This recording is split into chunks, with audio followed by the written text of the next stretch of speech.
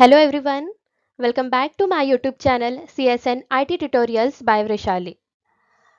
Previous sessions we have discussed about what exactly operating system and different types of OS with simple super easy examples. I have attached a complete OS playlist in below description box. Now in today's session we will discuss our next important topic, that is what exactly virtual machine. Let's start the session. If you are an engineering students or diploma students, this is the best channel for you. Here you have got the everything. So please subscribe it and also share it with your friends. That will be beneficial for everyone. Now, our first question is what exactly virtual machine? Let's take an example. As a user, you have a Windows operating system in your physical device. But due to some reason, you also want Linux operating system. Now what to do? So there was a hypervisor. Because of hypervisor, you can install multiple operating system on same physical device. So this multiple operating system are called as virtual machine. And this complete process is called as virtualization. Now let's understand in detail. Now our next topic is why virtual machine necessary. You can install multiple operating systems on your physical device.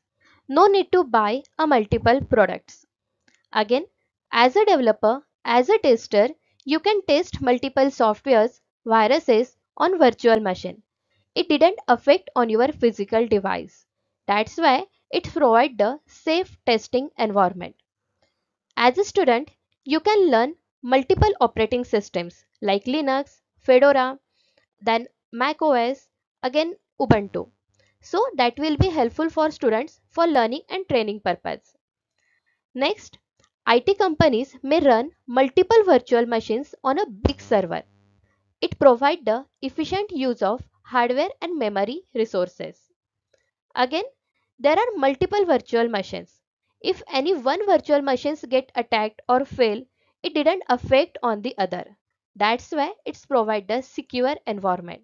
So these are the reasons. That's why we use virtual machines and virtualization process. Again, our next topic is what are the different components of virtual machine. So there are main three components: host machine, guest machine and hypervisor.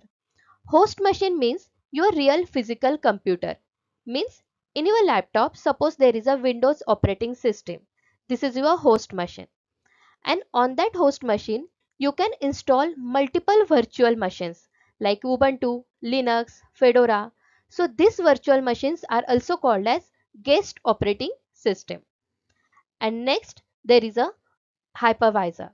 So hypervisor manage all the virtual machines.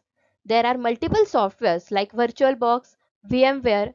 They efficiently provide hardware and memory resources to each and every virtual machines. So these are the three main components of virtualization process. Now the next point is what exactly hypervisor.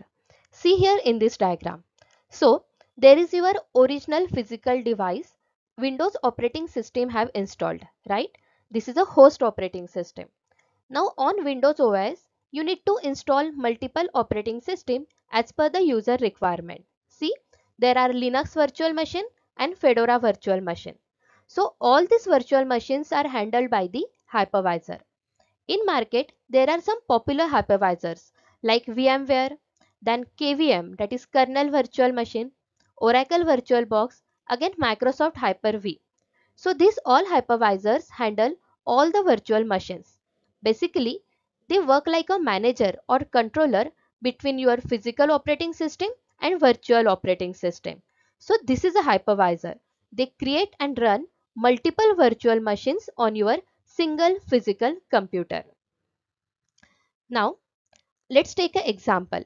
Suppose your host operating system specifications are they have 16 GB RAM, 500 GB SSD and octa-core processor.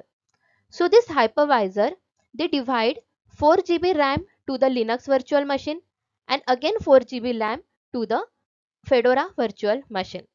Again, there is a octa-core processor. So dual core processor handle Linux virtual machine. Another dual core processor handle Fedora virtual machine. So this is a work of hypervisor to efficiently distribute all the hardware and software resources to the virtual machine, right? Now our next topic is different types of virtual machine.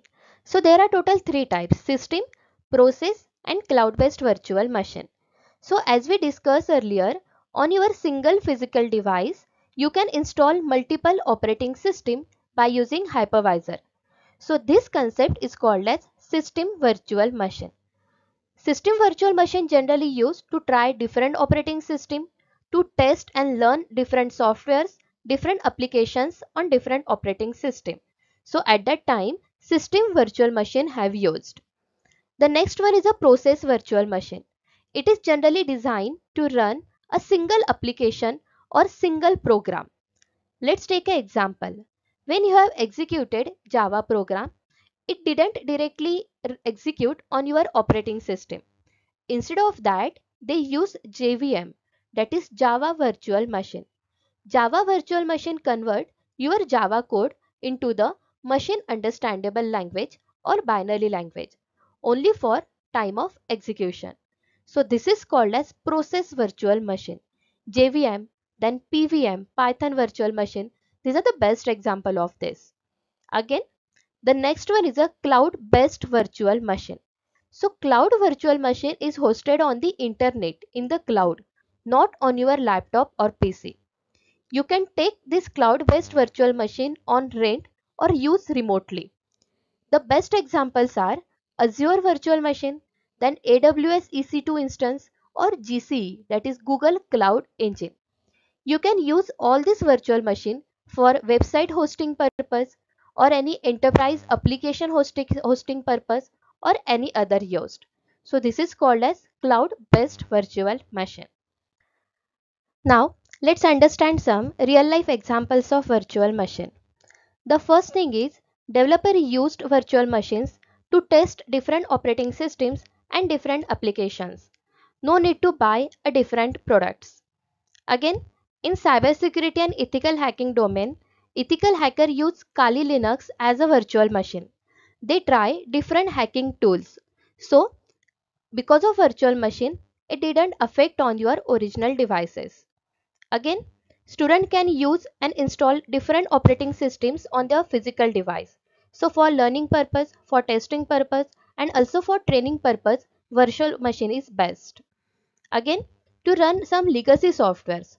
Sometimes what happen, companies need some old versions of operating system to execute a particular application.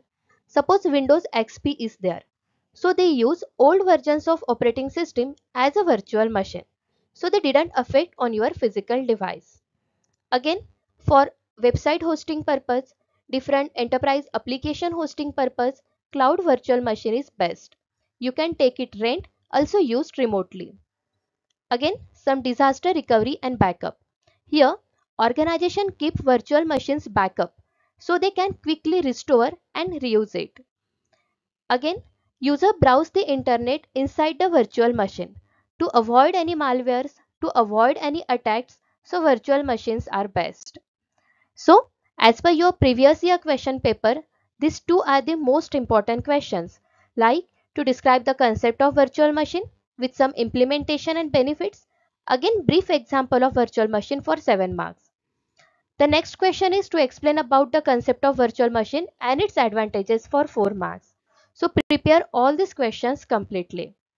Hope you should understand about virtual machine. So if you like it, please subscribe it and share this with your friends. Thank you. Keep learning.